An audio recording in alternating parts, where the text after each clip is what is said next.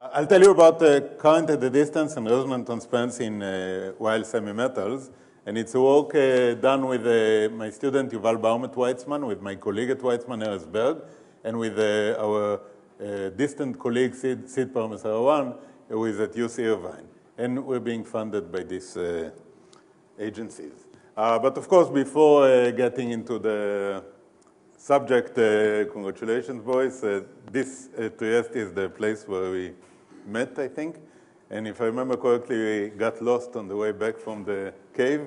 So it wasn't far that this conference would not have happened if we didn't find our way back. So I'm glad to be here. Okay, the outline is this. First, I'll explain what is the problem we're looking at. And it's basically two simple experimental setups. I'll review the answer we get for a standard metal and the very different answer we get for a Weyl semimetal. And then I'll tell you or remind you what Weyl semimetals are, what their fundamental properties are, and in particular, what's the effect of magnetic field on them. And after doing that, I'll tell you how do we get our answer, and in particular, some emphasis on the lack of effect of disorder, of particular type of disorder on what we are talking about. So two experimental setups. Both of them involve a slab of Weyl semimetal. And in the first one, we have two contacts up here. The thickness of the slab is L, and the two contacts are close by to one another, distance much smaller than L. We drive a current from one contact to the other and measure the voltage on the other edge at a similar distance, basically the mirror image of the same points here. Two contacts measure the voltage. Now the question is, what is the voltage on the lower two contacts as a function of the voltage on the upper one? For a metal, for a standard metal, of course, we solve Kirchhoff equations and Ohm's law, and just to for a reason which I cannot reproduce now, we use the notation capital sigma for the conductivity rather than small sigma, but other than that, it's really trivial. And what you find is, since this distance is much larger than the distance between the two contacts, very little of the current gets to the other side, and therefore the voltage between these two contacts will be small, and whatever you have here will be parallel to the voltage between the upper two contacts. Now, for a Weyl semimetal in a magnetic field oriented in the z direction, what we find is that there will be a significant voltage on the lower surface, and it will be anti-parallel to the voltage here. A little bit, some similarity, but I think coincidental with what Leonid was talking about yesterday in the context of hydrodynamics. So this is the first experimental setup. Second experimental setup, same story, same slab, but now instead of putting a DC voltage and contacts and so on, we send in radiation from above, electromagnetic radiation, more or less at the microwave range, and ask how much of it is transmitted to the other side. Now, again, this distance is L, and for a conventional metal, of course, this is a textbook problem, and you solve a Maxwell equation, you have Ohm's law, and you find that the transmission goes down exponentially with the thickness, with the characteristic length being the skin depth. What I'm going to argue is that for Weyl semimetals under a magnetic field in the z direction, there will be transmission resonances in which most of the absorption in the metal turns into transmission. So there will be frequencies at which the Weyl semimetal becomes transparent. This has some similarity to an old effect found many years ago by Mark Hasbel, by Kana, and by Gantmacher, still working in the Soviet Union. And in the effect they were talking about, you take a slab of a metal, you radiate, and you get a transmission resonance under conditions at which the frequency of the radiation corresponds to the cyclotron frequency of the electrons under a magnetic field, and the thickness of the slab corresponds to the cyclotron radius.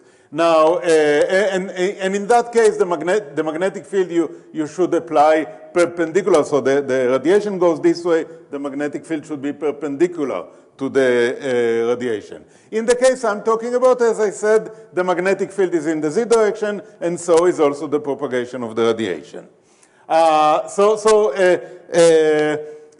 It has some similarity, but it's a different effect.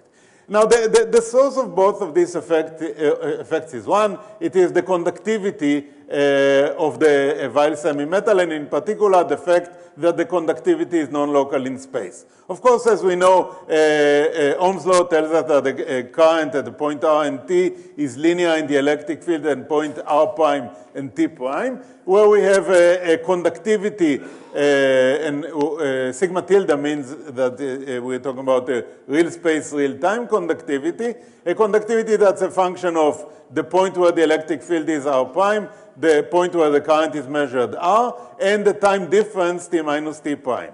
For a standard metal, this conductivity is pretty much delta function in space. Not quite delta function, but close to it. For a Weyl semi-metal, as I will explain, this is not the case. Instead, what happens is, remember the slab geometry, you put an electric field in one surface, you get a current flowing in the other surface. This is when there is a magnetic field in the z direction. It all depends on that magnetic field. That's more or less the introduction to what I wanted to say. Now, let me step back a few steps and review what Weyl semi-metals are and how is this magnetic field, which I said is crucial to everything, how does it affect them? So we're talking about a three-dimensional lattice.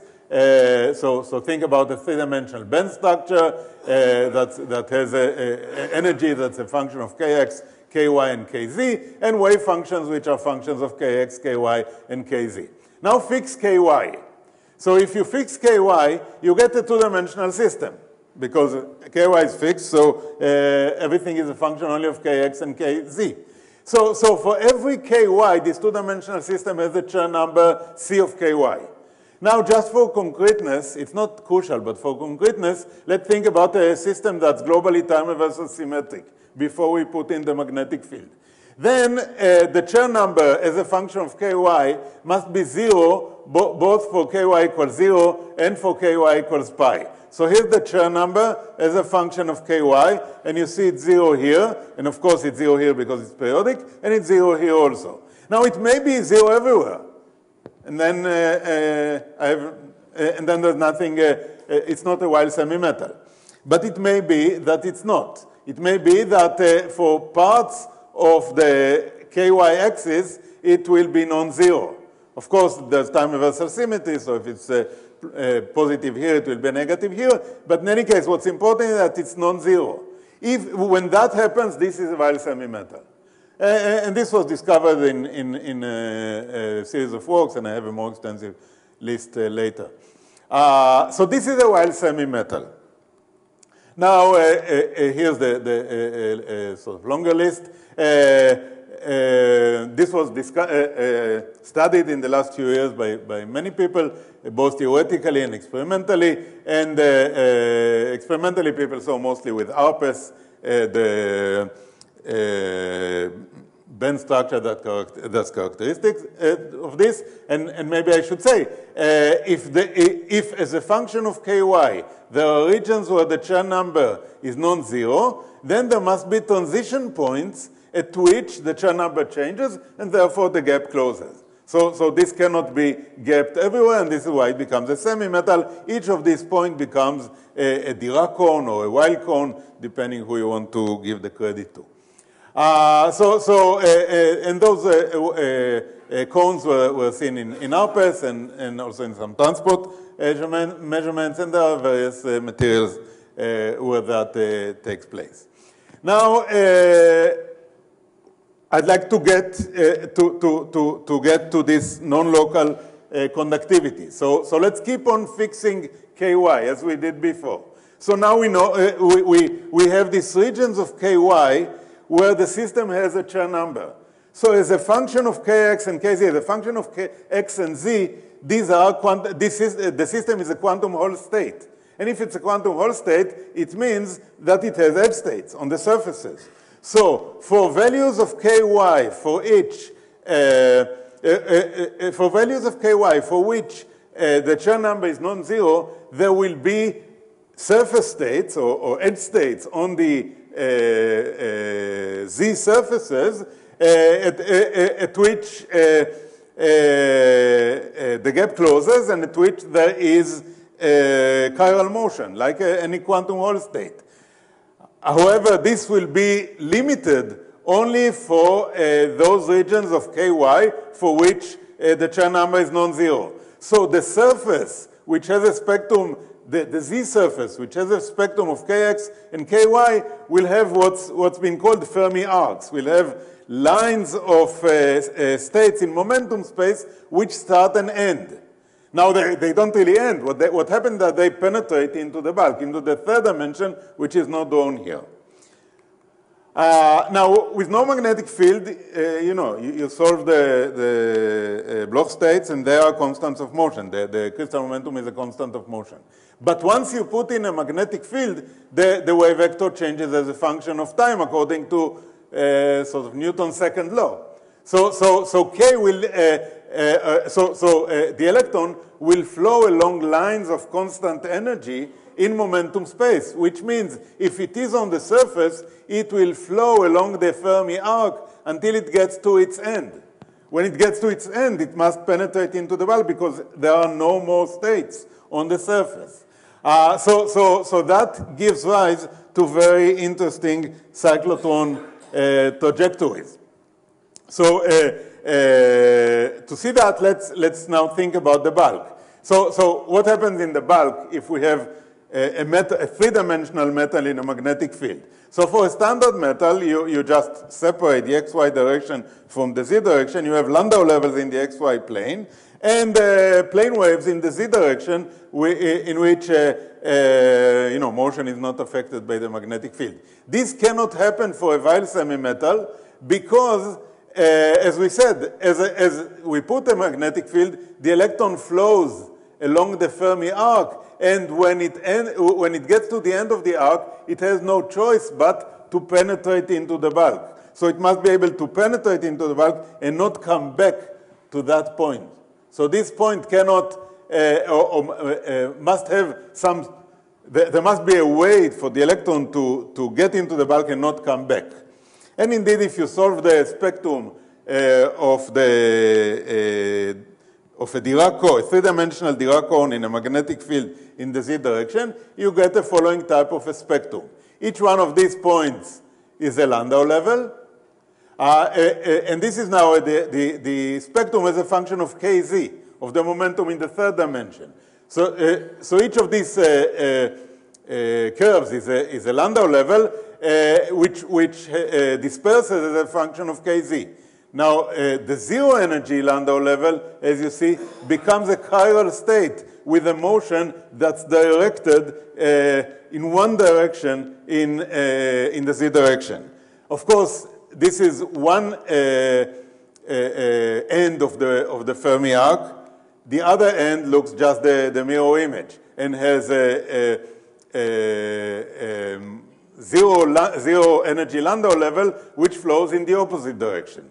So now, to understand what happens as a function, or to understand how the cyclotron orbits look like as we turn on a magnetic field in such a situation, let's think first about this energy. So in this energy, the bulk has only one Landau level you can occupy, and as opposed, of course, to what happens here, which we will discuss a little bit later. So the Landau level has, the bulk has only one Landau level, and it has an upwards moving state in one end of the Fermi arc and a downwards moving state, in the other end of the Fermi arc. So that gives rise to a cyclotron orbit that looks the following way.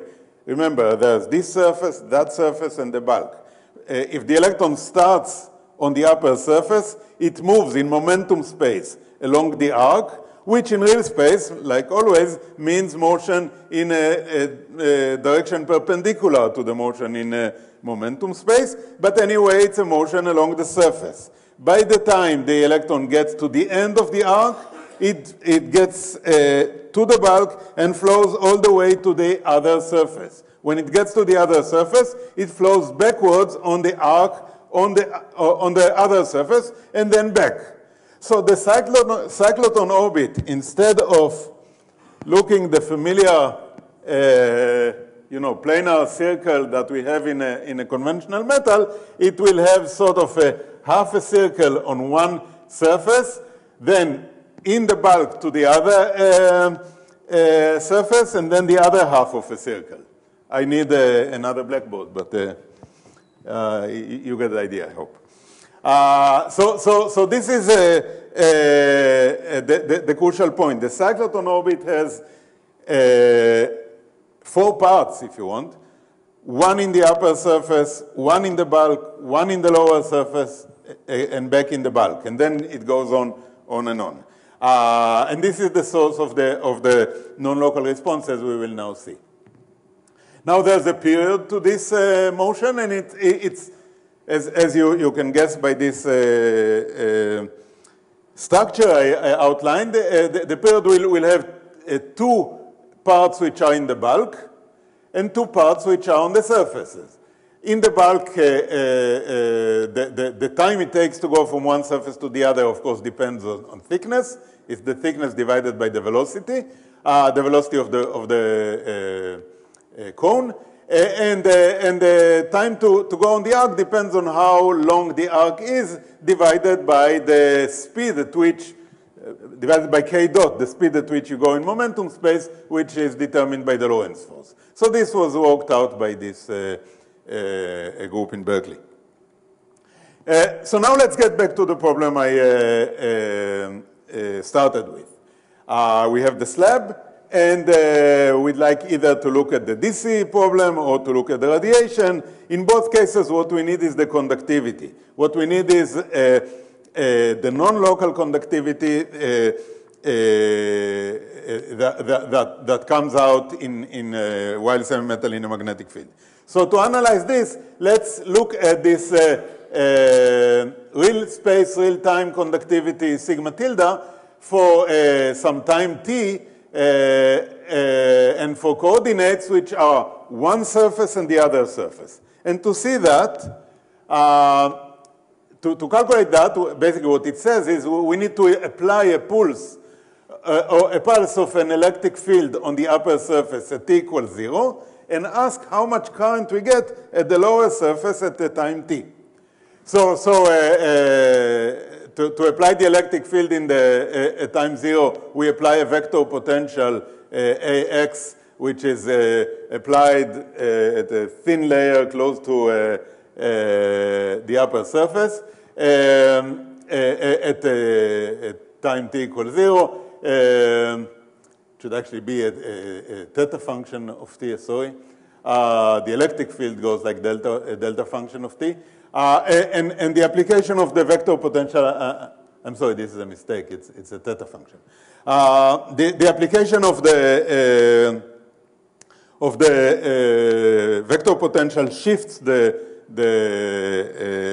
Fermi surface at the upper surface at time t equals 0, and initiates a cyclotron motion at the upper surface.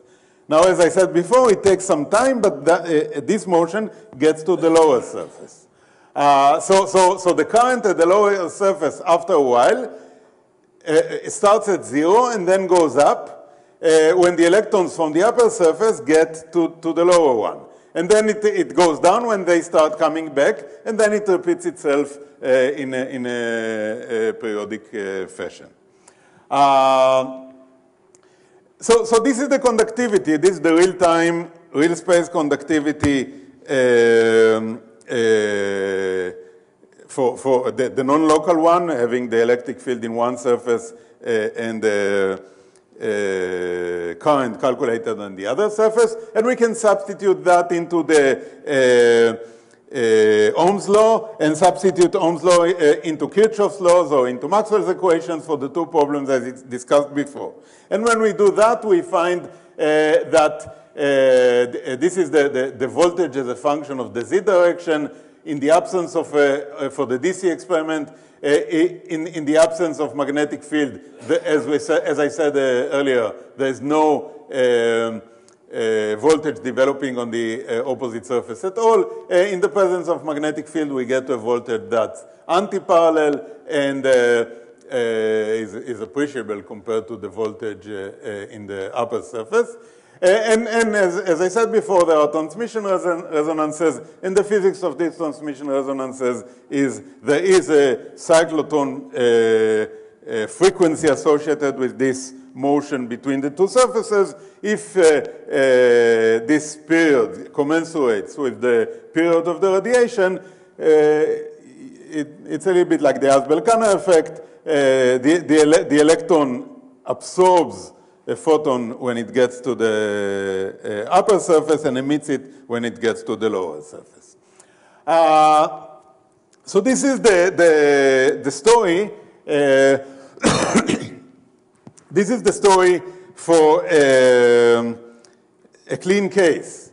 Now, what should we worry about that can change the picture? So there are a few things I'd like to mention. In particular, two of them because they're interesting. First is impurity scattering. So this story was all Bloch equations and Bloch bands, and with the application of electric and magnetic field. What happens if there is scattering?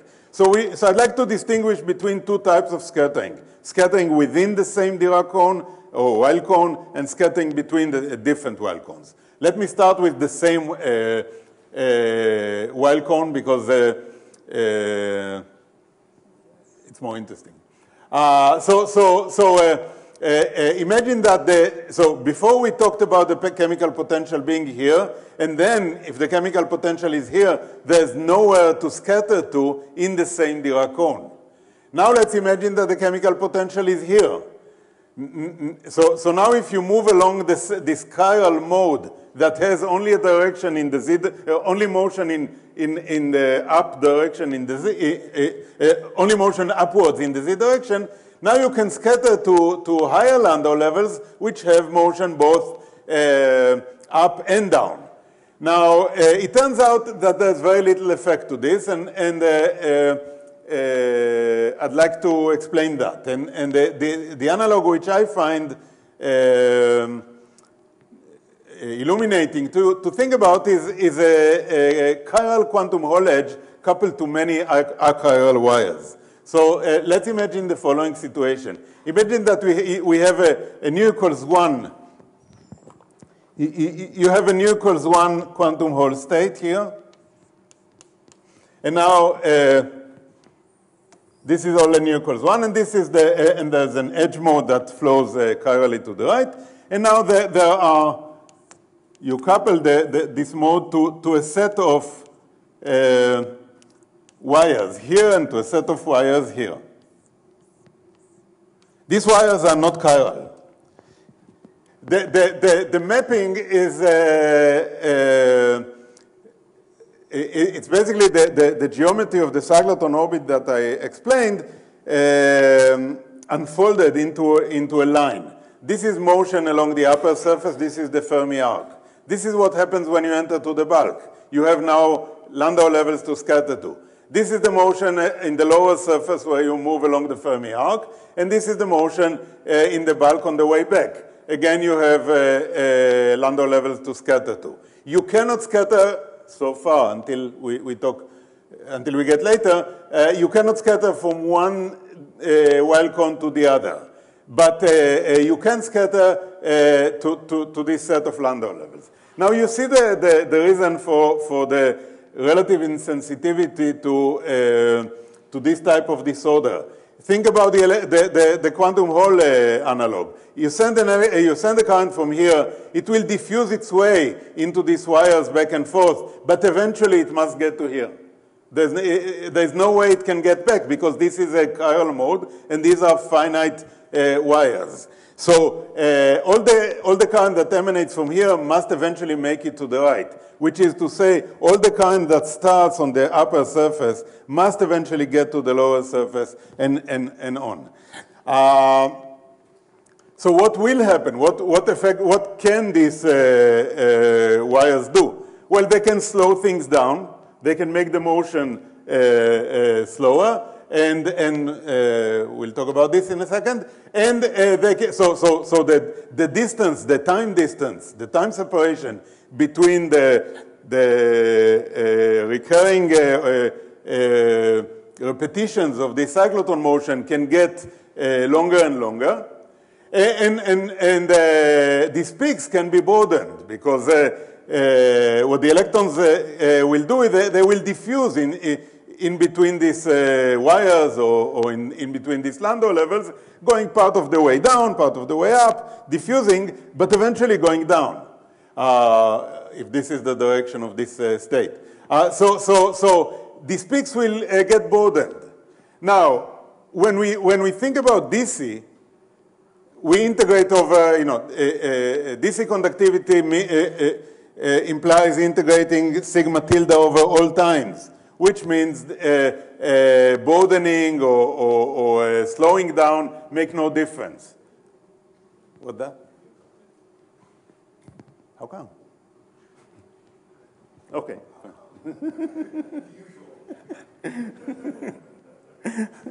Okay.